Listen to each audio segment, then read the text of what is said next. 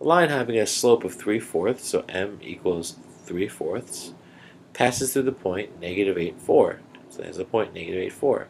Write the equation of this line.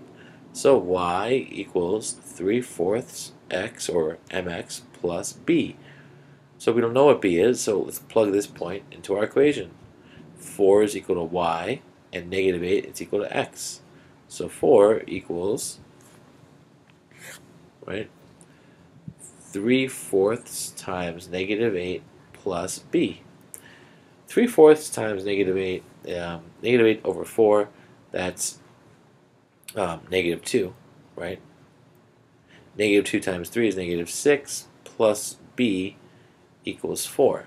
What do we add to negative 6 to get 4? Well, let's add 6 to both sides, that's 10. So b equals 10. And our equation is y equals 3/4 x plus 10. And we're done.